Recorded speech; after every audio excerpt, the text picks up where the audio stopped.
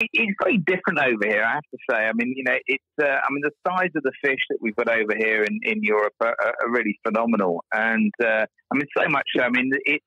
Carp fishing it's almost like a religion. In fact, there's different fish that have actually got names. In fact, when the biggest fish in the UK died, she was called Mary. She was over 50 pounds in weight at the time, which was going back a few years. It's almost like a national day of mourning, and it made the front pages of the newspapers and everything. It written TV, national TV, everything. It was a really big thing. Wow.